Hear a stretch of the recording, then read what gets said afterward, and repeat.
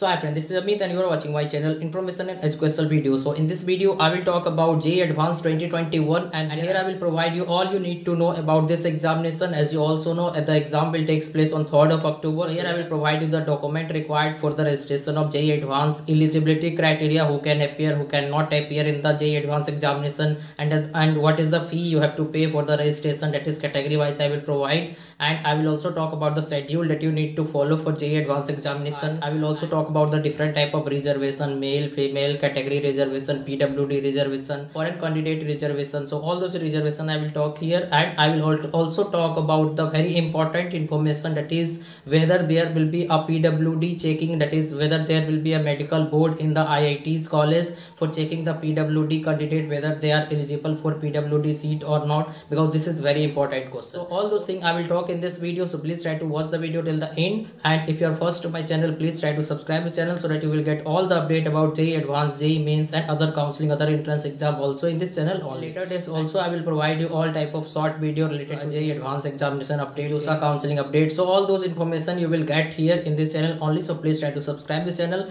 And one more very important information, that is as you also know, the JEE Mains is over now. So now it is very important to do the counseling very carefully, because in previous year I have seen many students done the mistake, and due to that even after getting good rank, good percentile, they didn't able to get the seat that they were looking for. So it is advisable to take the help of any experienced person for the counseling. If you don't have, you can contact me anytime so that I will guide you for all the counseling, not only JOSA but other than JOSA. If you do any other counseling also, that I will guide you this year, and it will be my responsibility to provide you the best out of your rank that you will score in each counseling, not only JOSA. And after all the counseling, that is again a most important question, that is where you have to join, whether you should go with this NIT or that NIT, this branch or that branch, whether you should go with a top private college or top NIT or lower NIT. So all those things is very confusing for the student, and once you do any type of mistake, and it is obvious, if you don't have experience you can take the wrong decision, and once you take wrong decision it is very difficult for you in the 4 years and you might regret later. So it is advisable to take the help of any experienced person. If you don't have, you can contact me anytime through Instagram or WhatsApp number available in the description box, so that I can provide you the counseling guidance starting from choice filling till your admission is done, and I will guide you for everything once you register with me. So if you need counseling guidance, then only use my Insta or WhatsApp, because for that you have to register with me, then I will guide you for everything. So let's start this video. So now I will talk about the main points that you should keep in mind for JEE Advanced examination. So here are those. So for registration you have to pay the 2800 for general student and 1400 for all category female student, as well as for other reserved candidate it is only 1400 you have to pay.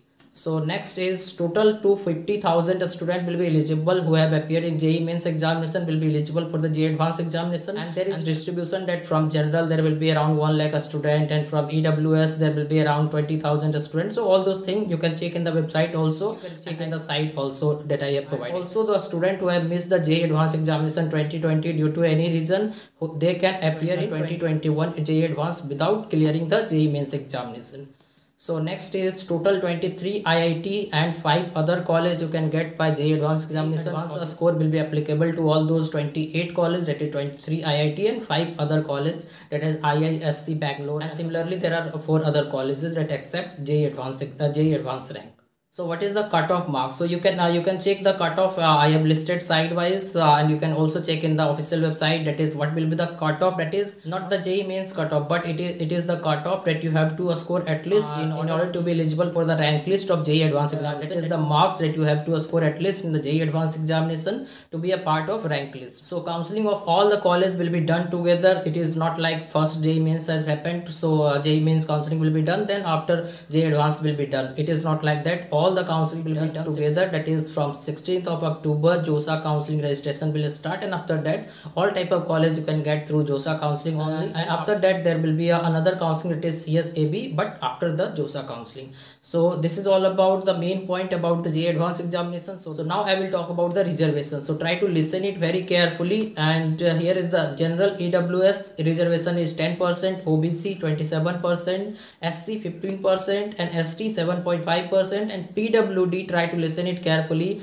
For PWD student, the reservation is 5% in each category. Suppose if you are from general EWS, then there will be 5% from that seat for PWD candidate, that is general EWS PWD, and remaining seat will be considered for the general candidate. So it is very advisable to do the counseling very carefully, because there are so many reservation, and especially for the PWD candidate, it is very advisable to take the help of any experienced person. If you don't have, you can contact me anytime through the Instagram or WhatsApp number available in the description box, because counseling is very important, and there is not so much information available for counseling, because it is all about the experience, and the student don't have experience, so it is advisable to take the help of any experienced person. So so this is about the reservation. So next, female reservation will be 20% at least. As you also know, in every IIT there is female reservation quota also, so 20% seats should be filled by female, and there can be more than that, but at least 20% will be there.